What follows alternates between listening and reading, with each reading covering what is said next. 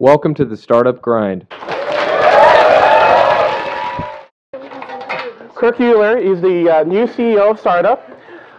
He's also the Placer County Supervisor of District 4 and the owner of Rentsa Group and the co-founder of VidGauge. And evidently I'm leading you in jumping jacks now. Ready, begin. And just like our entrepreneur, he's a rock star, so please give him a round of applause.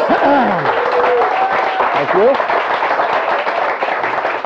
That's why they stood up. Yes, to give you a standing ovation. You already get a standing ovation, so off. I thought maybe it was something to do with the technology industry. We sit too much. We need to stand up and move around a little bit. Sounds like a new startup idea. Thank you. So, so part of the interview is just to find out a little bit more about you and a little bit about background. So, where are you from, Kirk? Well, first of all, let me thank you for the invitation. It's a pleasure to be here. I also want to thank Laura and Alina. While by virtue of their public appearances, you might think they work for Rich, they actually do work for me over at SARTA, and they are indispensable parts of our team. So I just want to thank them very much for their role here tonight. Also, one of my board members, Tony O'Donnell with Moss Adams, is here, and I believe a gentleman from SMUD, right? SMUD is very active in SARTA's board as well. And so I want to thank you guys as well for being here and for your constant support of SARTA and our mission. And so then to your question, which was, why am I here? Where did I come from? Grew up here in the Sacramento area, out in what is today known as Granite Bay. When we moved to Granite Bay in 1970, there was no Granite Bay.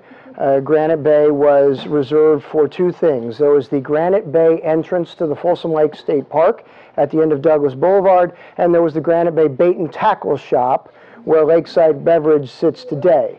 Prior to that, other than that, you either had Roseville on the south side of Douglas or Loomis on the north side of Douglas, and it wasn't until 1987 that Granite Bay actually got its own identity with its own zip code and its own name. So I grew up in Loomis, and we moved up here in 1970 from Southern California. My father was an appointee in the Reagan administration when Reagan was governor here in California. My dad was law school classmates with Ed Meese down at Bolt Hall at Berkeley, and Ed was acting as the governor's chief of staff here in California. Called my dad, asked my dad if he'd like to come up and join the administration. So my dad packed up the station wagon, literally packed up the station wagon with 3 boys, a dog, and a hamster, and drove us up here. En route, the hamster bit the dog's nose. The dog bled all over the car. These are stories I heard. I was only 3. What do I know?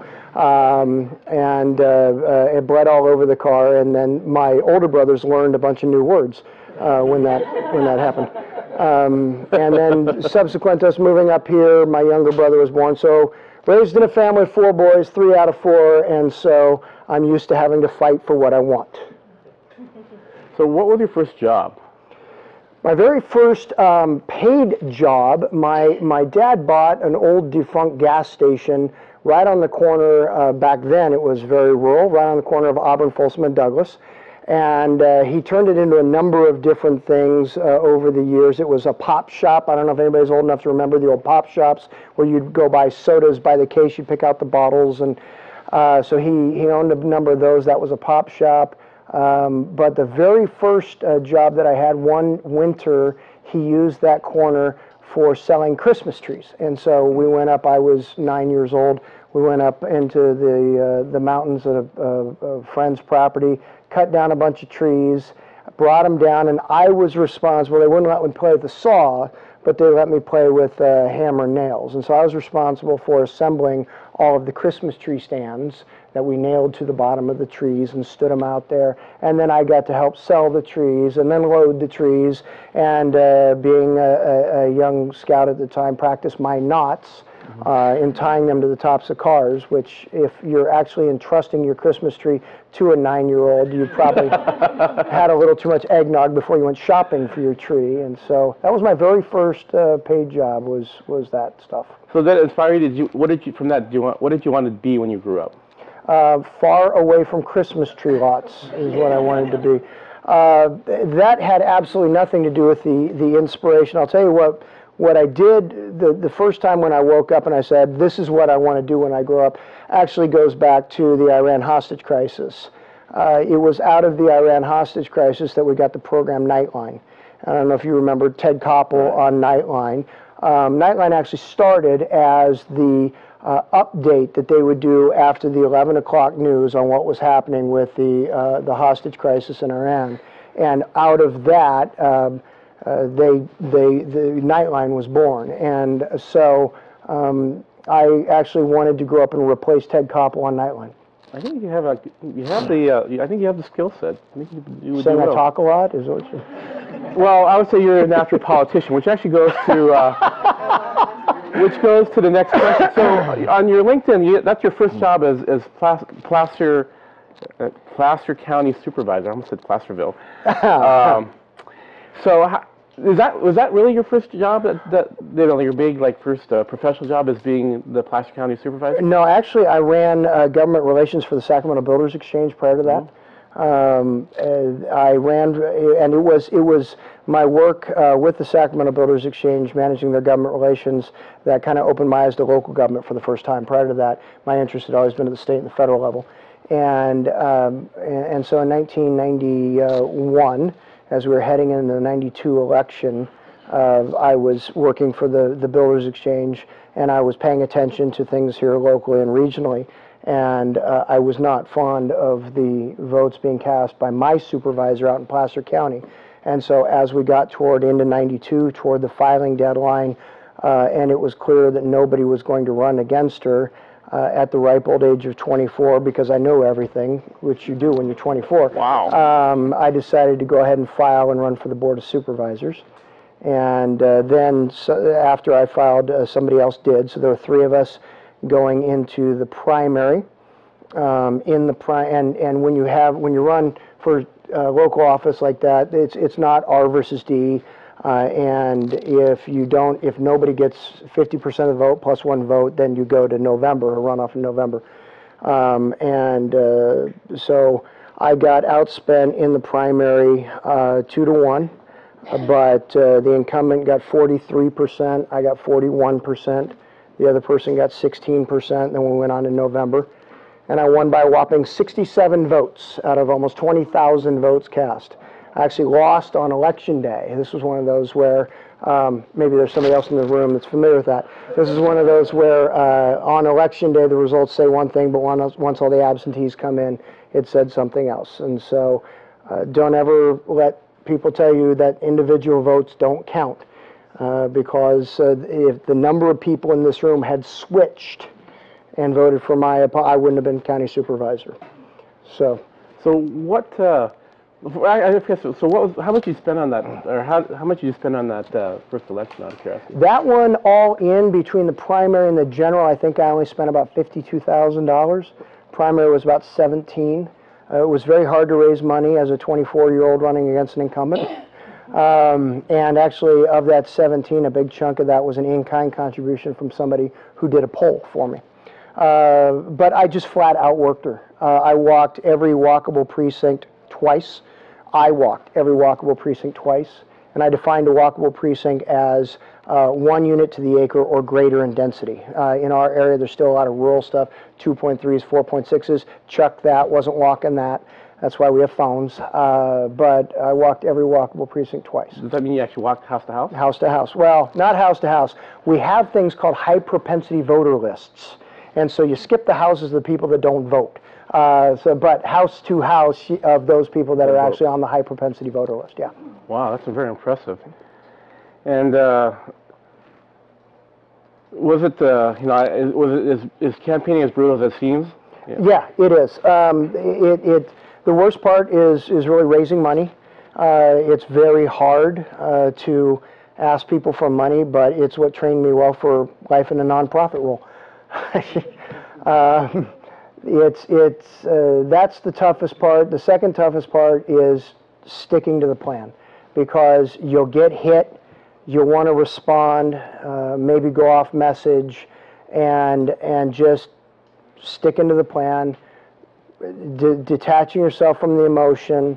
That's the hardest part. But I'll tell you what, it's a lesson that once learned, has great application in business as well as the political world. Because if you have a plan, you have a business plan, you're gonna get hit. Now, it may not be an ad, on the radio calling you a miserable SOB, but in business, you're gonna get hit. But if you have a plan, take the hit, stick with your plan, and work your plan. And that's it was a good lesson for me to learn in politics, and it served me well in business as well. Yeah. So is the supervisor, is that sort of like a councilman? In Folsom we have councilmen. Right. So 58 counties in California. The counties are agencies of the state. As counties, we're responsible for implementing all of the state and federal government programs through Health and Human Services and things like that. Up until a few years ago, the courts also ran through the counties. They've now been reverted back to the state. But the counties are also responsible for the district attorney, the public defender, those kinds of things. But to the extent that there is overlap, it's all things having to do with the municipal budget as well as land use related decisions. So in Folsom, your city council makes all the land use decisions for the city, but the unincorporated areas around Folsom, Orangevale, that's the county. Okay, so all land use decisions in the unincorporated area. So in Placer County, when you're talking about Granite Bay, that's the county. Roseville, they make the decisions on the city council there. So now that you're an incumbent, I assume it's a much easier when you're campaigning or running for office? It's easier to raise money, but the downside to being an incumbent, as a gentleman in the back knows with his boss, the downside of being an incumbent is you have a record. And I'm always proud to run on my record, at least what I think is my record. But how your record sometimes can be interpreted and put out in the public domain isn't exactly what you thought your record was. Suddenly it looks a little different.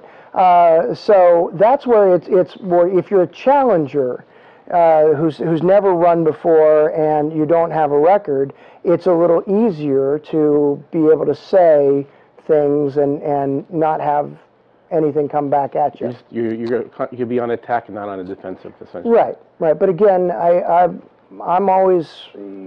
cognizant every time I vote that I better be able to defend my vote, and so I go into the public hearings knowing that sometimes you're going to piss people off. I mean, at local government level, you're dealing with people's fence lines, right? It's not like these guys sitting here in Sacramento or back in Washington. When I make a decision, it could be on something that's right next door to you, and it upsets people. You can never make everyone happy. That's one thing I've learned. You're always. So don't try. Yeah. And by the way, Chris referring to Keaton, and Keaton is with Omni Bear's office. With Congressman Omni Bear's office, and we're happy to have him here with us today. Yeah. So let's talk about, the next, it looks like you started, you're the owner of a company called Rensa Group. What's that about? So the Rensa Group came out of my government relations background as a member of the Board of Supervisors up in Placer County. Let's just say that the compensation necessitates that if you want to actually be able to live in Placer County, you better have some additional income other than what they pay you as a county supervisor. And so I'm in my 13th year as a county supervisor. I've always had other employment. My background is really in startups, and so what I found a unique opportunity to do with the Rensa Group was marry my government relations experience with my business startup experience and go and start talking to businesses who have made the decision for whatever reason that they want government as a customer, or all of a sudden they're finding themselves in a position where they're being regulated. And businesses will spend untold oodles of money developing their messaging for their customer. They then many times fail to realize that messaging doesn't necessarily translate when talking to government. Government approaches things from a different perspective with a different level of concern. And so, for instance, one of the clients that I worked with was somebody that did underground piping, but did it without, primarily trenchless, without disturbing, and they wanted to go work for PG&E. So it was their first time trying to go and work for PG&E for their piping. They had historically worked for home builders, new home builders. Well, when you're sitting down with JMC, John Moyer Construction, John Moyer cares how cheap are you, how fast are you. That's all he cares about. You make me miss a deadline, you're going to pay. How cheap are you, how fast are you? You go sit down with PG&E, what do they care about? If I end up in the paper because of you, that's what they care about. Keep me out of the paper. As a matter of fact, you better not be the cheapest because it means there's something wrong with you. So it's really understand your customer, understand where they live as either a regulator or somebody in a regulated environment, and help them go and articulate their value proposition. So are you helping people to sell to specific agencies, or is it more like a lobbyist type of function? Yes. Okay. Yes. All right. No, because it's both. For instance, one of the companies that I was with for about 3 years was in the online gaming space, helping to write the rules around regulating online gaming, and specifically our company, U.S. Digital Gaming, was video poker, and trying to write the laws. These cases were in Delaware, Florida, and Iowa, trying to write the laws around video poker and getting regulators to understand that the technology does exist to provide integrity of the game, player identification, geolocation so that you know they're gaming within your state, appropriate payout, tax capture, all of those things, the technology. So I'm meeting with legislators to help them understand that, at the same time having to meet with folks in the industry, especially the established brick and mortar environment folks, to help them understand that rather than fighting this, you might want to open your eyes to the revenue potential associated with it, and here's how we can help you with that. It's kind of you got the full wagon there, so to speak. Yeah, you got to talk to both sides, and again, the message varies. Okay. All right, so and then it sounds like you also have the co-founder of VidGauge. What is VidGauge? VidGauge is an exciting endeavor. As a matter of fact, one of my partners, Brian Jagger, is standing in the back there making sure I don't screw up and say something stupid. Brian is a partner with me in both VidGauge and Casting Calls America. VidGauge is one of those things where we thought we had the next best thing, right? The next great widget. This is going to take social media by storm. It's all video engagement, VidGauge.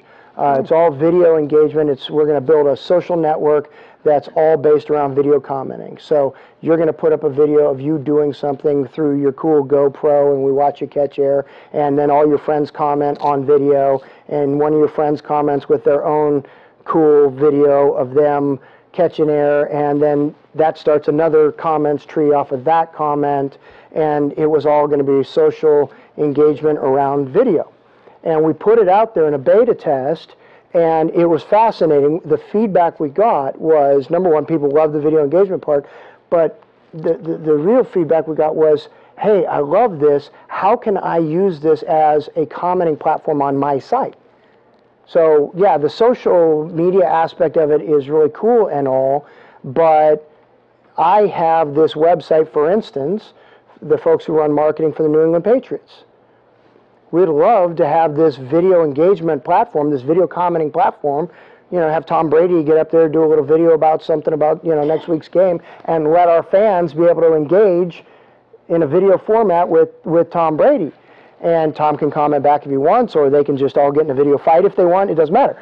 But so we started getting that kind of feedback. And it was one of those rare things where we just said, okay, if that, and we heard it from 3, 4, 5 different folks, loved it, and we kind of went, okay, if that's what the market's telling us, maybe we need to step back, and maybe that's what we need to be. Maybe instead of going and trying to create our own social network, Facebook, being the new, maybe this is what the market's telling us. And then it occurred to us, well, now if we've got the VidGauge platform on all these different websites, we just solved our single biggest problem, which is customer acquisition for VidGauge, right? How are we going to drive people to embrace VidGauge if VidGauge is just VidGauge and not something else? Well, if now all of a sudden VidGauge is the commenting platform for Fox News, They just created our customer base for us. And now we have our VidGauge universe created by virtue of us being a video commenting platform that we provide for free to other websites. So where is it? Where you stand right now in your startup? Where's VidGauge right now? Are we at liberty to discuss at this point? We are in a soft launch mode of our first site tomorrow. Really? Yes. We could change this to a launch party then. It's a site. It's a site called It's a site called Today's Acting, and you can see it's very complimentary with Casting Calls America. But it's a site called Today's Acting, and it's essentially professional actors, people figure out how to make a living doing it, providing advice in blog format and also in video format to actors starting out. So really, tomorrow's going to be like your first... Yeah, tomorrow's when we go live with VidGauge on that site. Breaking Bad fans, the first article is an interview with one Skinny Pete from Breaking Bad. Yeah. So a feature piece on him will be the first article that people can comment on with video. Oh, Phil? You mentioned provide for free. Is there a monetization strategy? Yes. She is a politician. No, absolutely. Because there is, as with anything video related, there is an attendant advertising component associated with that. Not to mention, you have to create a VidGauge account in order to utilize the VidGauge platform to comment on these sites. And so we will be building our own user base organically that way. And then you have the advertising. Once people get accustomed to using the VidGauge platform, then they know, well, not only can I engage here, but I can actually go see videos over here. Because everything that will be hosted, for instance, on Today's Acting or on any of the other folks that we're talking with, none of whose names I can mention right now, any of those, all of that content will also live on the VidGauge site. So you can access content directly through the VidGauge site as well as through the individual websites. And you can follow users from site to site. So for instance, if you are a VidGauge user and you like to comment on In-N-Out Burger's site as well as Fox News, then all the videos that you put up showing yourself eating the double-double, people can go and see on your account on VidGauge. So how long did it take you to get to tomorrow? I mean, how long have you been working on this on VidGauge? Yeah. 2 years. Wow. Yeah, I think it's been about that. We should have this event next week so we get to see what that was. Yes. Yeah. That's very exciting. It really is. Mwah, mwah, mwah. So, I'm sorry? That's the Today's Acting Twitter handle. testing, is that better? It needs to move off the net. Better? Yeah, thanks. So let's, you've got like 4 jobs, so the next one is SARTA. No, I have really good partners is what I have. So congratulations on being selected as CEO of SARTA. And actually one of the reasons we asked you to speak to this, in many ways I think SARTA sort of represents the tech community, represents the startup community in the Sacramento region. And so, in some ways you're kind of like not the supervisor, but almost like the mayor of the... The mayor of Techville, is it? Of Techville. Okay. So tell me about the selection process. Like, what was the whole steps of, how did you get selected as the selection process? So at SARTA, we have a 35-member board of directors. Crazy. We have an executive committee of 11 executive committee members. I had to go meet with every one of them. And every one of them looked at me and said, "You sure you want to do this?" No, I'm kidding. It was neat because what I got to see, it's a fairly diverse group. We have folks involved in the technology industry. We have folks that are more tangentially involved in the technology industry by virtue of their passion in medicine or agriculture or clean technology, if you will. We have people that are service providers that like to provide services to the technology industry or the ag industry or the medical industry. And so it was a very diverse group to go sit in front of and see how my perception of where Sacramento sits today and my vision of where I would like to take at least what we can control of Sacramento into the future, see how that resonated amongst sectors. And it was a very rewarding experience to the point where by the time I was done meeting with all 11 people, I felt very confident that if given the opportunity to serve as CEO, I had built a pretty good foundation upon which we could create our 2015 game plan, because I had pretty good buy-in amongst those executive committee folks. We could create that 2015 game plan, and there would be enthusiasm in the region by virtue of the representation of the fairly disparate groups. There'd be good enthusiasm in the region to embrace that and allow us to move forward. And so it was a long process, but a very rewarding one.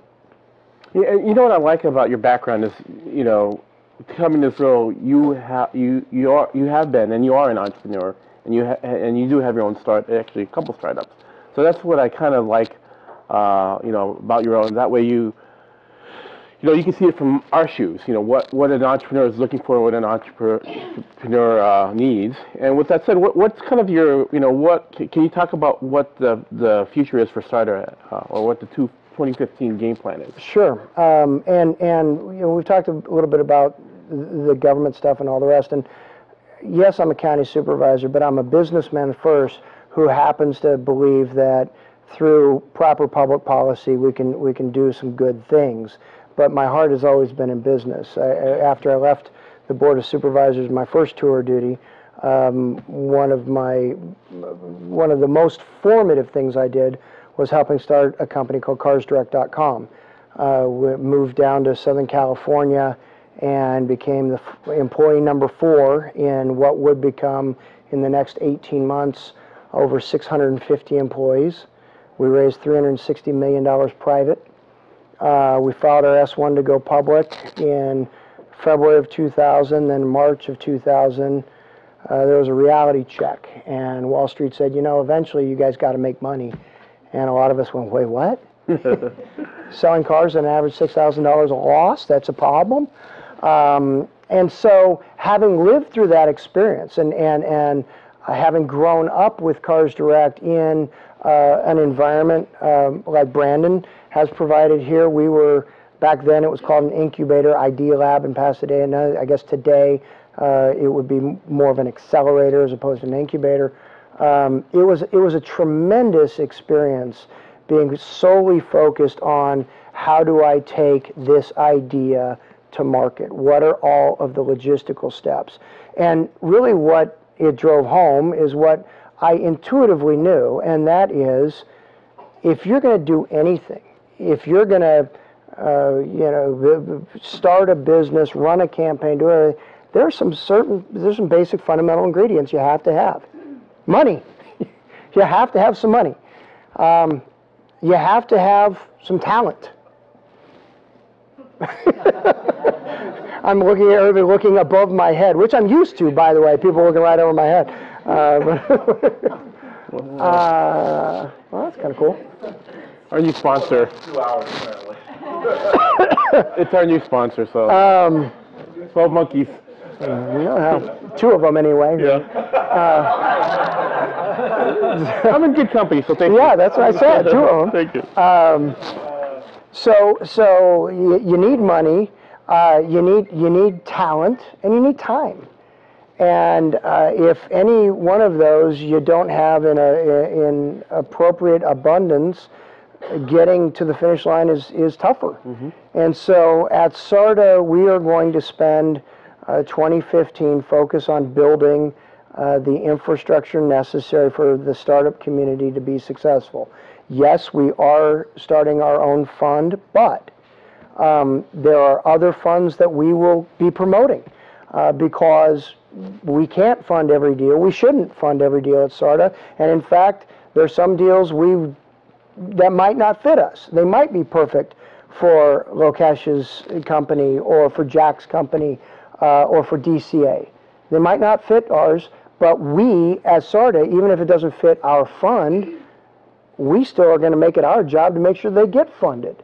The resources, the talent, be it that through good mentorship from folks that currently serve on our board or in our various advisory committees, our ag, our med, our clean, and our next advisory committees. Having that mentorship where somebody who can come in with an idea and say, okay, I think I've got something that I'm prepared to take to market. Show me where I'm deficient. Help me build and fill in those gaps where I'm deficient. And then key man placement is a key component of what we're going to be developing in 2015. And that is, you know, and for anybody out here that has started their own business, don't take offense when I say this, but sometimes the best title for somebody who comes up with a really good idea is founder or co-founder, not CEO. And I'm a perfect example of it. I'm a perfect example of it with VidGauge and with Casting Calls America. Yeah, I helped to give birth to it, but that's Brian. That's our other partner who also happens to be named Brian, so it works really well. I just yell, Brian, and somebody shows up. And so are you thinking about maybe creating an accelerator or an incubator program? So the Venture Start program is going to be the ingredients that you would have in an accelerator program, but it will be not in a physical location to start. It will essentially be just virtual. It will be, we've identified this company in the medtech area that needs this kind of assistance. You know, they've got on board on their team. They've got great R&D folks. They have a good CFO. They've got nobody for marketing. How can we connect them with somebody that can help them with their marketing and developing their collateral based on who their potential market is? So help them with that. Help them find the funding, whether it's through us or somebody else. Help them find the funding, and then, you know, maybe help them actually find that that permanent person for that marketing position or any of those other key positions. That's step one, is building Venture Start. Those three ingredients: the mentorship, the funding, and the key man placement. Building Venture Start out so that it can apply across all four of our verticals. The physical location is also going to be a part of it. Where we sit right now with our medtech vertical is the city of Sacramento has committed within the med zone, right down there off of Stockton Boulevard. They have committed to helping fund a position and the space for a medical accelerator type program. Okay. So, and that credit for that goes entirely to, well, Laura, who right now is our medtech our medtech program manager, and also Carrie Adams, our board member, is very passionate about it. But what I'm really good at is seeing good ideas and then stealing them. And so I saw that, I thought that was a great idea, and I thought, well, heck, if we were able to sell that to the city of Sacramento, I wonder if I could go sell that same concept to Roseville. And so I went up to Roseville and I said, hey, we've got this, you know, this next tech sector, which is all the cool apps and things like that we really want to get up and going. We'd like to put it in Roseville. But hey, that's a great idea. We'd love to have you guys. Really? How much would you love it? Would you love it $75,000 a year worth, and you help us get the space? They said, yeah, we think we do love it that much. And so they have actually, I can't say I have it in writing, but they've verbally made available about 7,500 square feet for a Next Tech Accelerator opportunity out there. And again, going back to the idea of I'm not smart enough to think of great ideas, so I'm just going to go steal them. Well, I wonder if there's anybody around here that has experience opening up a co-work space where you have to figure out the formulas on price per square foot. Brandon, how the heck are you? And so, hopefully in 2015 you might see a partnership between SARTA and Urban Hive in locating these things, because I don't want to be in the business of property management. I mean, he's good at this. He's got the formula all figured out. So why not go partner with him instead of trying to build it myself? And so that's really what we're going to try to encourage at SARTA in our, not just in our business culture, but in helping startups get going, is that whole notion of there's a good established marketplace here in Sacramento for almost anything you can think of. You come up with any new idea, and there's a user base here in Sacramento. There's a reason that national products do their testing in Sacramento, because we have a user base for almost anything. So why isn't SARTA taking these companies and introducing them to that user base, playing a more active role in getting these companies connected? So that's one of the things we will be doing. One of the other things that we will be doing along those lines is we want to create the environment here where we nurture what's here. We build what's here. But we know there's an awful lot going on not too far away that we might have a role bringing here. Yeah. Where this idea really came from, it was a meeting that I just had recently out at the Graduate School of Management at UC Davis, where I was asked to come out and talk to a group of angel investors out of the Silicon Valley who are focused on medical technology investment. They're the life sciences angels is what they call themselves. And they're looking east. They're looking inland for new ideas, for new things to invest in. And so I was called there to help them understand what are some of the things going on. I thought, well, you like our ideas so much, how about you put some of your money up here? And so it got me thinking about something, and I, subsequent to that, about 3 days later, had a lunch with a guy who runs an ag tech accelerator in Palo Alto. And he's up here for the same reason. He wants to get his companies introduced to customers up here and all the rest. And I said, you make investments in these companies? Yeah. Well, if you put $500,000 into a company, and down where you are, it gives them 5 months worth of running room, wouldn't it make more sense to have them right here where it gives them 9 months worth of running room? And by the way, their customers are right here, and by the way, we can facilitate those introductions, and we can help them locate here, we can provide them a soft landing here. And so it spawned this idea of, hey, what we can build, we'll build. What we can't build, we'll bring. And let's go and start establishing relationships with venture capitalists, angel groups, accelerators down there, explain to them the value proposition of doing business up here where it's more affordable, where we can create those relationships, direct access to customer base, get you plugged in where you need to be plugged in for your technology, for what it is you're trying to accomplish. Because we have those relationships, and the Sacramento region is small enough, and folks want to help people enough to where that still exists. The Bay Area, that doesn't exist. But the Bay Area has because I work with a lot of startups here, and I went through the Velocity VC's accelerator program, and the ecosystem is really different. Yep. And one thing is that you could be in the Bay Area, you could throw a rock and you hit 5 venture capitalists. Yep. And actually, I was in a place where there were literally hundreds of venture capitalists with lots of money. Yep. And the other thing is you throw a rock and you hit, you hit 5 incubator programs. Y Combinator, Plug and Play, right. The Nest, Foundry Space. And that's what I don't see here. In fact, I've almost been suggesting to startups here that they need to go to an incubator. Unfortunately, this is what I'm telling them is that that's what they need to do in order to get get in front of the capitalists, get the mentorship. Because there's a few programs here, but it's really, it's not feeding the ecosystem. No, you're right, and that's the first key. The first key is build it. We have to build that here.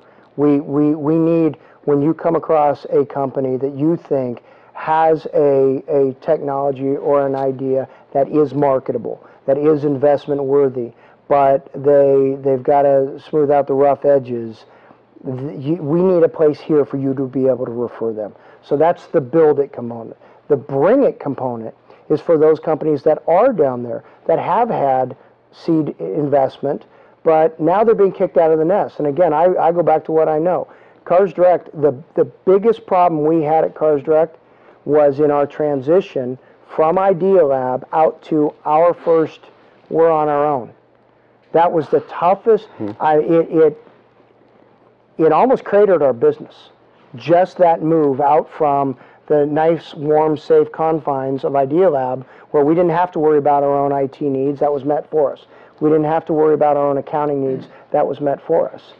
And us having to launch out and do that on our own. So what I'm saying is, those accelerator programs down there, at some point, the companies have to leave. And so let's give them that nice, safe place to come where the soft landing exists, where the price of doing business is a whole lot less, and where we can actually have a direct impact on connecting them with a user base that is meaningful to them. And I see it personally. There's a startup I know that their rent like overnight tripled, and they were forced to move into the founder's, literally their garage or her apartment. And I don't even know if they're surviving. It's been a while since I've heard it, but it was a fatal blow to them. And they had a product, they had some momentum, but I think it was a fatal blow to them. They didn't survive. Yeah.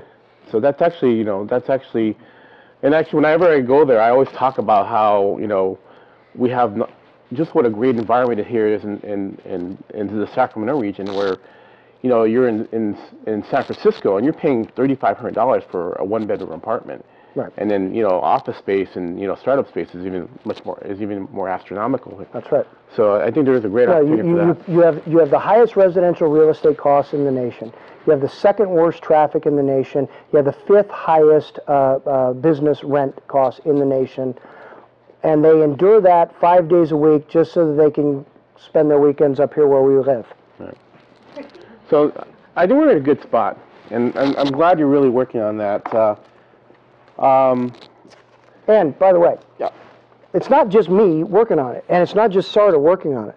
What I just described to you and our marketing strategy into the Bay Area, into the Gold Coast of Southern California, the Malibu, Santa Monica, Marina del Rey, into the San Diego, La Jolla area, that marketing strategy is the GSEC marketing strategy. That is the CEO group that just merged with Sacto, that's got Barry Broom coming in. That's their marketing strategy. They're going in California to California businesses, and they're saying, you've made the decision for whatever reason, you've made the business decision to stay in California.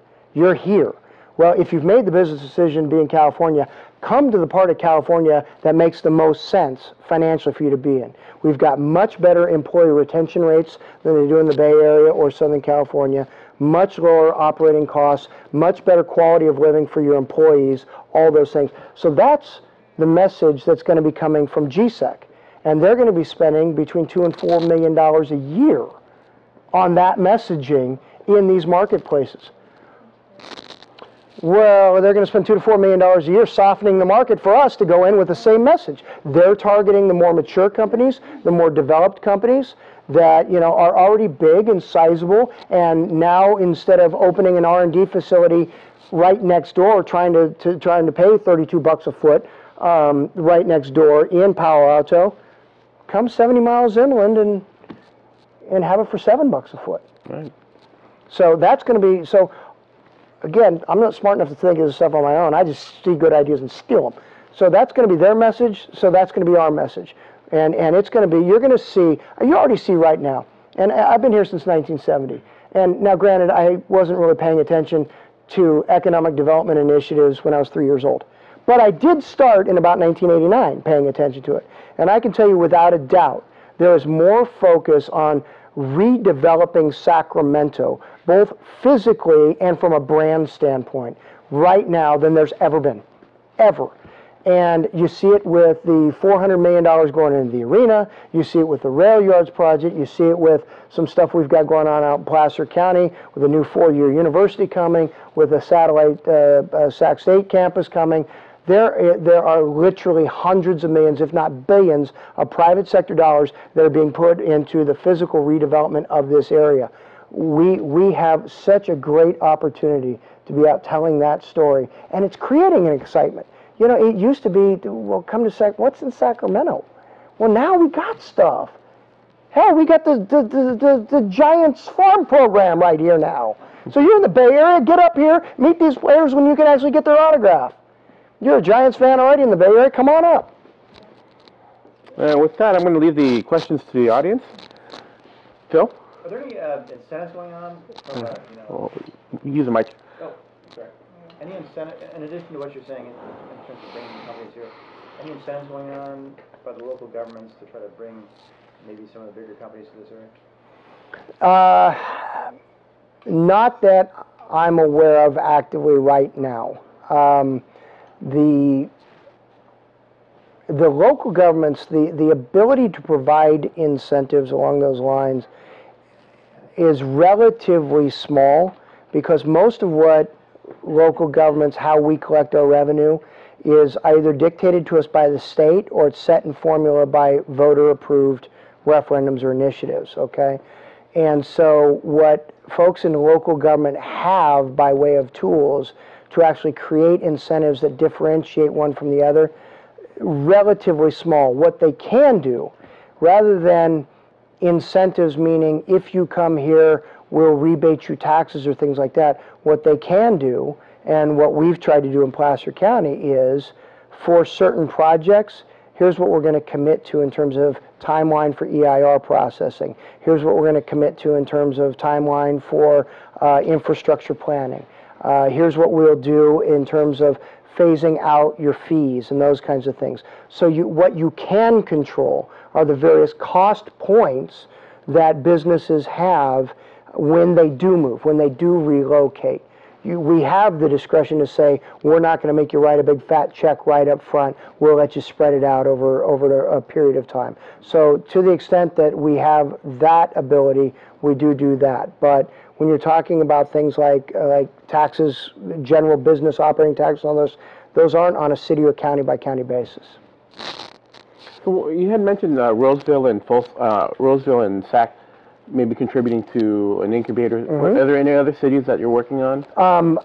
Davis is the obvious choice for our ag tech initiative, and so I've been chatting with Rob White out there about a coordinated effort with the city of Davis out there, and I believe that Folsom is the obvious location for our clean tech initiative, based on what's already there with Jack's program, but also if you are a clean tech company, if you're not in SMUD's territory, I don't know what you're thinking.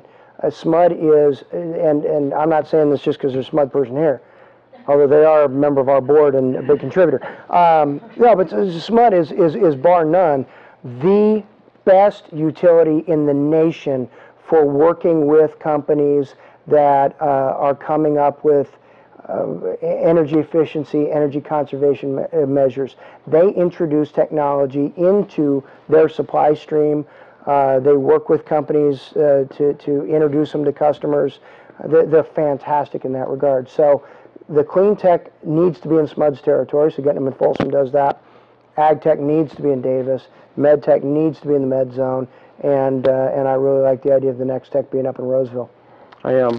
I talked to an incubator in Miami, and they have an incubator where the city actually contributes something like I want to say $20K per company, and then they have no equity requirements. They're actually funding each of these little 10 startups in your incubator. And what types of things are you seeing? The cities are offering. So there are economic development grants that are available for these purposes, and I have already had conversations with a couple of jurisdictions where we're not looking to locate a physical presence, but they understand the dynamic spillover effect of having a vibrant entrepreneurial culture here in the area. And so there is some receptivity to some of the economic development grant conversations, but you do have, for instance, the city of Sacramento, who said we'll contribute $75,000 for the position and provide the space. You have the city of Roseville that said we'll provide you the space, and they're considering the contribution for the position. That's great.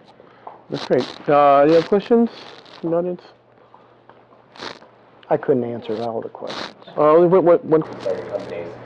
Do you have any thoughts about how can we cultivate the qualities that are so important in this area, the qualities of creativity and innovation? What can we do to really build those in our lives? I appreciate the question. I even more appreciate the way that you introduced it, because you're right. It all too often, especially in the tech industry, we hear all the great stories. We hear the home runs.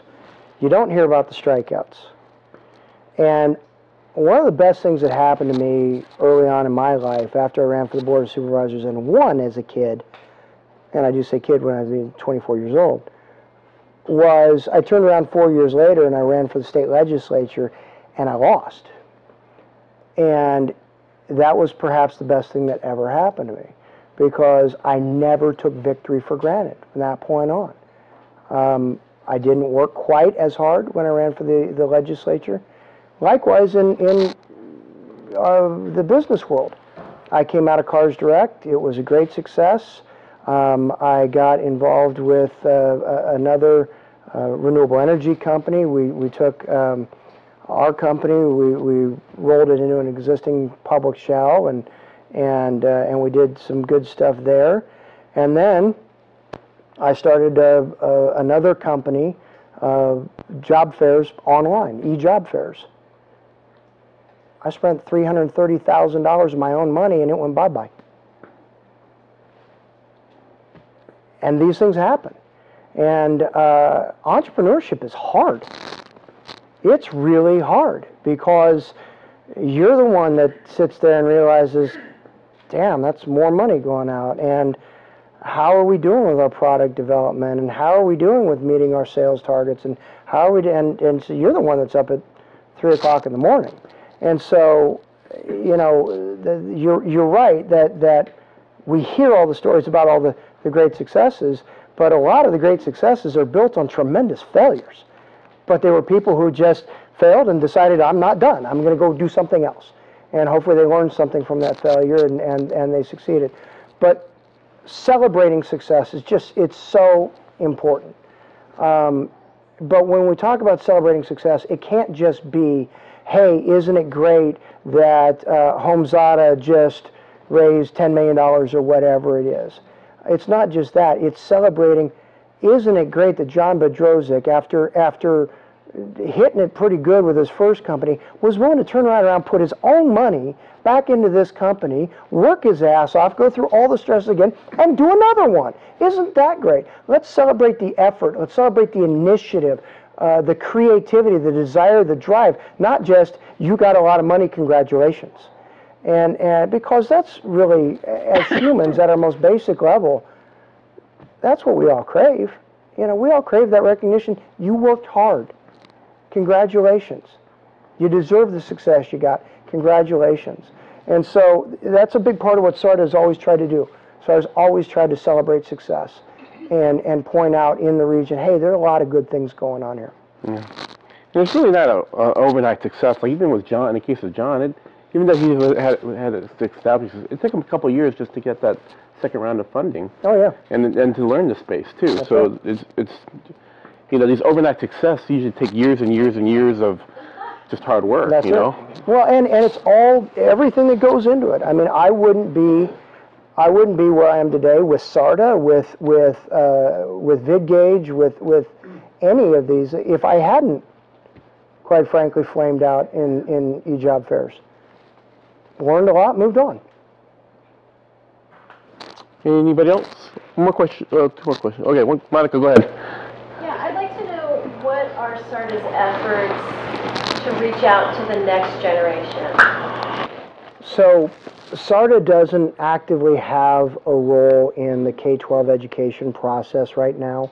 But it's interesting that you raise that, because there's recently been conversation, because there's a lot of attention being paid by corporate America, the folks here in Sacramento who are, you know, national or multinational corporations, to the education component. Dave Butler, who's also a Rockland City Council member. Dave Butler is a friend of mine, And so I've been talking with him about SARTA helping to develop a curriculum that NextEd would then deploy. We're not set up to deploy curriculum within schools. There are other folks that can do that, but develop an entrepreneur's track type of curriculum that help folks understand risk reward and what that all means. But you know, the bigger challenge anymore is just the notion of good old-fashioned hard work. Unfortunately, and this is what I fear for our collective future, we've got it. The entitlement mentality, you know, the I get a trophy because I showed up notion. My God, when I was growing up playing Little League, you only got a trophy if you won the championship or you had the worst record in the league. You got the sportsmanship trophy if you had the worst record in the league. And you only wanted the one trophy. You didn't want the other trophy. But everybody else in between didn't get a trophy. And so that's a challenge. I mean, but SARTA can play a role, I believe, with our partners at NextEd in maybe working toward developing an entrepreneurial track to get people to open their eyes to the possibilities of acquiring, as you indicated, those marketable skills, and then positioning themselves where they could, if they come up with an idea or they know somebody that has an idea, they can help that person bring that idea through to fruition. And I'll just say that there is such a huge need for people to go in science and development. I know there's a huge developer sucked into the Bay Area, and you know, you can't find really good developers, and it's hard for you don't seem to be a lot of kids aren't seem to be going into the sciences. And although I have to note that Monica's son was actually the winner of the STEM award from Congressman Ami Bera's district, and her son actually had this great project that was really, in my opinion, on the graduate level. So, nice, congratulations. There was a question that's coming in there. Are the community colleges and the universities graduating students with the skills necessary to step in and become participants? Well, in my SARTA role, that's not really the conversation that I'm having, because quite frankly, other than going to established businesses here in the area, like Moss Adams, and asking them to support our mission, my focus is on providing the needs of the entrepreneur. And so the existing businesses, the existing employers, the business retention efforts associated with providing that skilled workforce is the purview more of the chamber, which is why they absorbed NextEd, why NextEd came back in with them. And so a lot of folks working to meet that need. That's really not SARTA's purview, but it is an issue. From an employer standpoint, finding talent, local talent, is an issue. Yes. And like you just said, if there's a flight to the Bay Area, then there's a retention. Well, I'll just put, and since we have someone from Congressman Ami Bera's office, Sacramento State's. I know a few people that teach at the computer science. They aren't teaching. None of the computer science graduates actually know how to do iOS development, Android development. I was stunned to find this because it's like the hottest thing. And I remember talking to him, so you're basically producing computer science majors that I have no use for. And he goes, yeah. So they actually have to, after they graduate, they actually have to go find some other, either go into work with a company that'll teach them the skills, or they have to go online and find that skills. And so it's a, you know, they talk about this. There are a lot of good jobs. I mean, but there's just not enough talent to provide it. And I've talked to a couple lawyers, and their sole purpose is to provide H1 visas for people to come here. And I just talked to one company. They hired a developer, an iOS developer from India, and they're paying him $250,000. And they just can't find that here, and it's crazy, and we're just not growing them here, or they're just not going. I don't know what it is. And Laura, you had a question? I just Uh-oh. Could I just make a comment on some of the work that SARTA has done with K through 12? Is like NextEd has come to us to be the bridge between their programs and the experts in the tech companies. So we use our Rolodex to help connect them. For example, there's a roundtable project coming up for NextEd that we have made the connections for those roundtable projects with tech company CEOs in the region. And then also there's been a couple of youth hackathons, and while SARTA hasn't put on the hackathon, we have helped to get the mentors, the judges, and the coaches for that sort of thing. So while it's not our primary mission, we do use the relationships that we have to connect some of those programs to the technology executives. And we also have programs where we allow, kind of on a scholarship basis, college students to come to our big tech events. So we do try to give them exposure, but we don't develop our own programming. And then, Tricia? Having worked for a multinational in the past, I have heard Sacramento has been challenged in marketing itself. And SARTA has done a real good job of raising our visibility as far as marketing goes, particularly in the Pitch Fest arena in recent years. Do you foresee growing that, diversifying that, making it, where we're taking our best pitches here and bringing them on the national, international scale has really helped us with our marketing visibility as an area, as a region? Sure. Where I hope we're able to accomplish that goal is by having a series of good success stories come out of our initiatives at SARTA. The way that we are kind of remodeling our existing offering, you're aware of the different verticals that we have. The whole focus of the verticals is going to be, given that the nature of Venture Start as I identified it, and providing the mentorship and the funding and the key man placement, the whole purpose of the verticals is going to be to identify those companies within those sectors that are essentially worthy of consideration for introduction to that Venture Start program. And helping the objective of the MedTech vertical will be learn about all the companies in the area in that sector, identify those that seem to have it together, help them get to the point where they are worthy of getting into this Venture Start program, and out of that Venture Start program have all kinds of great stuff that we can broadcast, not just here but statewide and to the nation. For instance, you know, as you were at TechCon, and you saw the Pitch Fest that we did there, in quality and quantity, better than pitch-related events that have been going on for years. Quite frankly, I have people, and I won't name names of the other programs, but I have people who have been actively involved as mentors in other pitch programs who went to TechCon who said, your companies outperform what we see in our stuff. And so we think that over time, that's only going to get better, because all year long, they're going to be worked with and positioning themselves for that opportunity, for that moment. So we're going to kind of actually run over our time. Uh-oh.